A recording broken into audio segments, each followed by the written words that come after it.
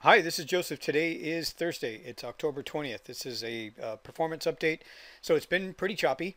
I'll go ahead and go to the 1 hour time frame. So this is a few of the trades that I've been looking for and some of the trades that I've executed with the pound dollar, pound yen, euro dollar.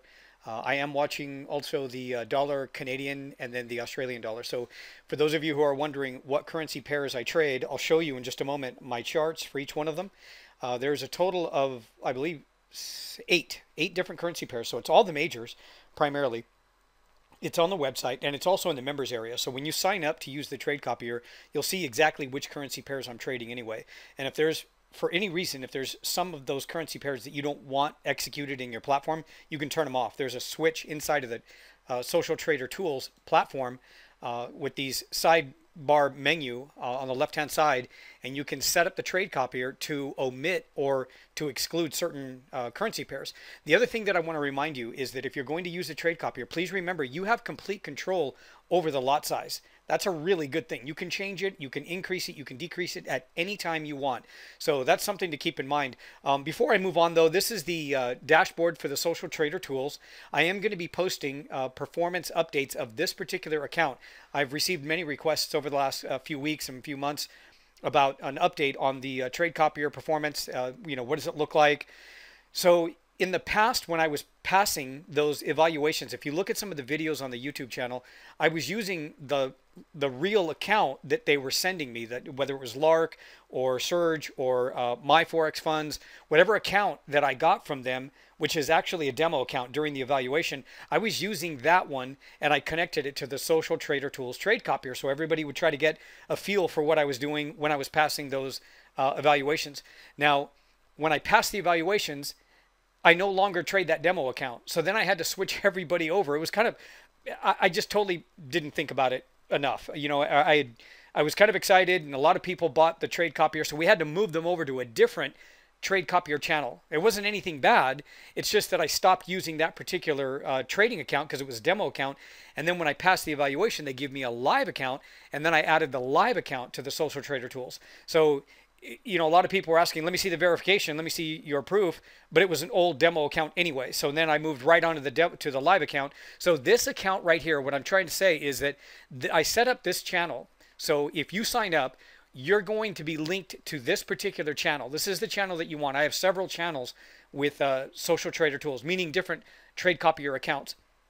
And very often I sell out. I reach the maximum that I can use on Social Trader Tools, and then I have to start a brand new one, so I have to link it to another trading account. But this account will never turn off. This is not a Lark funded account, and it is not a Surge Trader account. This is an account that will just continue to trade. I will never stop trading it. So you'll always continue to see the growth over time. And you can highlight or select certain weeks, certain months, certain years if you want to over the course of time to see just what the performance was on a quarterly basis or during the holidays, whatever it is that you're interested in. Now, right now, this account is pretty close to hitting the 10% profit target. And again, keep in mind when you see this, it depends on what time when you're watching this video. You may not see it the day that I put it out and post it on YouTube. You may be seeing it a week or two or even a month away from now.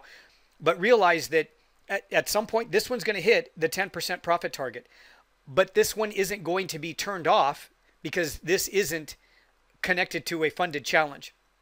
But you're still getting the same trades. That's what I want you to know. You can still connect to this account and still get the exact same trades and copy them for all of the Forex trades that I execute. All of them. You're still going to get the same fill, the same performance, everything. Everything is executed exactly the same way. The only difference is that this account will not expire because it's not a demo account tied to an evaluation, so that when I hit the evaluation, then I swap it out with the live account because I'm excited to trade the live account, right? I want to make money on it. So this will never happen with this particular account. However, I do have my other funded accounts connected to this account, which is great. That's exactly what you want. So this one will never expire, will never stop. Again, realize that this one's going to hit the 10% profit target for a lot of them, like Lark Funding, Surge, for example. There's quite a few of them out there that just have a one-stage evaluation and it's 10%. So that's the good news. Let's go back to the charts. Now, again, my feeling here with the pound dollar lately is that until we actually clear this high and this low, This high right here is just for those of you who want to mark off your charts. You want to see exactly what I'm doing. That high is 1.40. I'm sorry, 1439, and the low over here is 1.1151. This is a 1 hour time frame. So this is a time frame that I primarily trade off of. I use a specific strategy called the continuation breakout trade. You can see one setting up right here. It pays about 55 pips when I take the trade. So it's really good. The only thing is that the continuation breakout trade does not set up every single day. That's the difference with this. But I do have other strategies. I made a video yesterday. I posted that. That one was on the HL30. So the HL30, you may be familiar with it if you looked at some of the videos on my YouTube channel. If you kind of go back in time, maybe about a year or two ago, you can see a lot of the videos about the HL30. So the HL30 is a bounce off of support from the previous day's high or low. I'm not going to go, turn this into a trading lesson, but that's the basic premise of what I'm doing with that HL30. It is a bounce after several retests of either a level of support or resistance, and then I'm looking for divergence, and I'm also using the volume indicator. So I showed that in the video from yesterday with the HL30, what that looked like. I believe there was one on the euro dollar earlier in the week, and then there was one with the pound dollar. And then you see this one had a HL30 on the pound dollar as well. That's what really developed all of this move here. And then it turned into a continuation breakout trade later. So I have different strategies, different techniques that I developed back in 2000 and 2001. This particular strategy is actually the first technique that I developed in late 2000, early 2001. And I've been using this strategy for 21, almost 22 years now. And it works 90 to 95% of the time. If everything lines up correctly, when I get the signal, it will hit a 55 pip target almost every single time. Now, there are some conditions. I warn everybody, this is not a trading lesson. So if you're looking at the Bollinger Bands, you're looking at the CCI, you're looking at the MACD, and you want to copy it, that's okay. But understand that that's not all there is to it for the continuation breakout trade. There's a lot of details. You need to know what the background is, which is where is price? Where did it come from? Like, were we in a previous trend? There are times when I see the continuation breakout trade set up, and if it sets up like in the middle of a range like this, then I won't execute. Very often there's just not enough room. But if it comes off of a level of support or resistance, and there's this much room from the high to the low, because again, there has to be a very specific range of consolidation before I take a trade like that. It's got to be a specific high and low. So the distance from the high and the low of the consolidation has to be a specified range, a minimum.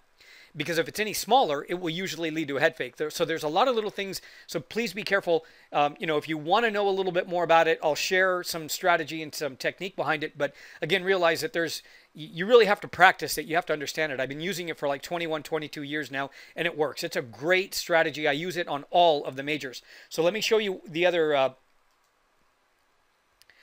currency pairs that I trade. So on this page right here, I have the euro dollar, I have the pound yen, the euro yen, I have the dollar Swiss, excuse me, and then I have the Australian dollar. Now, in addition to that, I'm also trading the dollar yen and the dollar Canadian. Now, it's kind of interesting the way price has been moving. This is the Australian dollar. Again, we can go all the way back over here to the beginning of this range of consolidation. That was on October 11th. And for the most part, I know we have this dip right here with some economic data, and we've had several tests of resistance, but I feel, at least this is my point of view, until we significantly clear this range, it's probably going to continue to be range bound, and I'm going to have to be really careful about some of these trades. So you've probably, if you've traded, for example, the Australian dollar, you've probably seen it a bit choppy. So I had a continuation breakout trade signal today right here on this bar. And that set up at 7 o'clock California time, which is 10 o'clock New York time. But again, it didn't give me the entry. I used a very specific entry. And then there was a little bit of confirmation, but some divergence here with the CCI. So there was no follow through. There was this system helps me avoid head fakes because this is common. A lot of people will try to trade these breakouts of resistance or support, and very often they turn into head fakes. The same thing happened over here, and this was back on the 14th, the 15th, and the 16th, right? You can see that whole activity right there, that whole trading range.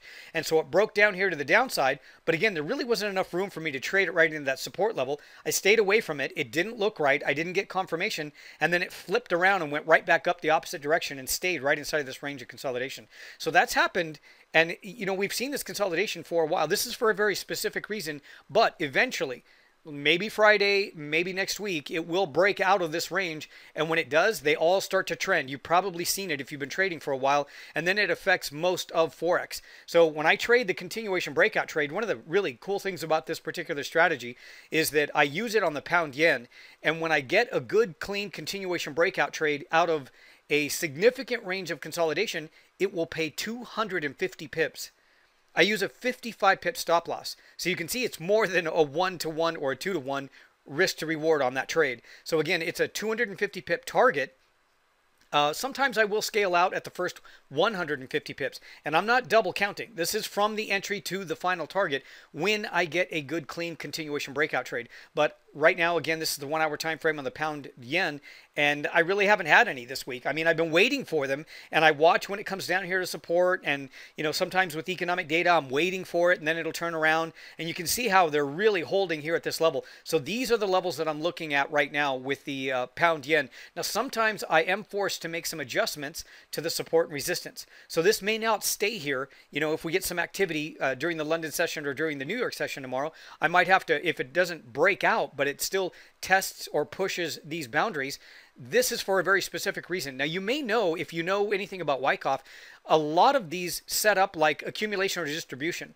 So distribution down, I'm sorry, accumulation down here at the lows, distribution up here at the highs. They have the same qualities. We have the buying climax, the automatic reaction. We have tests. Sometimes we get up thrusts that exceed the buying climax. And just the same thing with the lows. So if we're looking at accumulation, sometimes we get springs that break down below support or the selling climax, and then they move right back up. Now, I do use volume to confirm almost all of my trades. You've probably seen that in some of my other videos.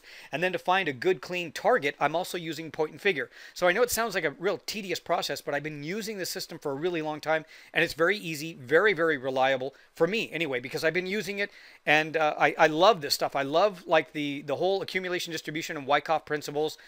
This is a system and a template that I can give it to you if you're interested in it. I can send it to you. I have a template for the MT4, and it is for the continuation breakout trade on the 1 hour time frame. I don't use this continuation breakout trade strategy on any time frame smaller than a 1 hour time frame. If I'm going to trade, let's say a 15-minute or a 30-minute, then I'll use something like the Tech 1 trade, which is my second trading strategy that I developed many, many years ago, and then the HL30 that I talked about just a moment ago. And there are a lot of videos on my YouTube channel that talk about all of these strategies. So you can go back and you can see how profitable they are. Again, the continuation breakout trade, if I execute it on the pound yen, it will pay, on a good one, it will pay 250 points. Sometimes I'll scale out at the first 150 and it'll stall there, and I can see that, so I protect it. But that's a really good trade. I mean, 150 points on the pound yen, the pound yen, or 250 points, that's a great trade. And then on all of the other currency pairs, like some of the majors, like the pound dollar or the euro dollar, it's about 55 pips. It's a 55 pip target, and it works really, really well. But again, you don't get them every day, and you don't get them all the time. You just have to wait for it. So I set up my charts with some of them just to identify the continuation breakout trades, and then I have other charts that are just to confirm the setup for the HL30. So you can see I just kind of go on and on and on, and I rotate between each one of these different strategies. So it's very, very effective, very, very profitable. And you need to know this if you're considering using the trade copier, because these are the types of trades that you're going to get. You're going to be copying my trades, and they're going to go right into your funded account during your evaluation, or your live account, or your own personal live account, or even after you get your funded, you pass your funded challenge, you're going to get a live account, and you want to continue to copy these trades. So I want to show you just how effective these are, how profitable they are. Now, one last question that I received today was, do I trade during the news? It was pretty choppy. You know, we saw some activity. It was kind of interesting watching the pound dollar. There was some news, you know, some political headlines that came out of the UK, and the market kind of reacted to that. And sometimes people get kind of afraid to trade it, so they'll ask me, do I trade that? And usually if I get a setup, if it's a technical setup and I can see everything, you know, everything lines up according. In other words, I use the phrase, if it's a picture perfect trade, then I'm going to execute. And it's got nothing to do to me whether or not it's the news. Like, I don't look at the news to tell me how far it's going to go. I watch traders. I watch volume. I watch, you know, the accumulation distribution. Very often the accumulation is the buildup of that formation of consolidation for the intended breakout and that markup or markdown phase. And there's got to be, you know, we refer to it as fuel in the tank. There's got to be a substantial amount of time to build up that momentum whether it's buying or selling, that demand or supply, whichever direction you're trading it in, and then it'll kind of take off. That's exactly what we're looking for. And it very often will happen, and where it takes off, with the news. But I am looking at it from a technical perspective, so I can protect myself. I know exactly where my stop losses are. I know where my take profits are, and I just simply rinse and repeat for the most part. I hate using that term, but it's like the easiest way to say I just basically do the same thing over and over and over again, depending on what strategy that I am using. So again, if you've got any questions about the trade copier, let me know. I'm still running a special on the 4-month. For those of you who are on my email list, you've probably seen it. If not, get on the email list. You can go to the website and you can sign up for updates. And I do have a special promotion right now. Again, depending on when you watch this video, if it's like in a month from now, it may be over with. I have a limited number of trade copiers with a special promotion for the 4-month plan on my website. If you're interested in it, send me a message and I will reply to it and explain to you exactly what it is, or get on the email list by going to my website. And on the performance page at the very, very top, there's an opportunity for you to opt in with your email and your name to get updates and information like this whenever I do run some kind of a promotion. I don't do it very often, and I do run out of trade copier subscriptions sometimes. So please keep that in mind. And I don't know how long I'll be running this promotion. I just have a limited number of trade copiers, and it is a very special promotion. You don't want to miss that if you're interested in the trade copier. Thank you for watching.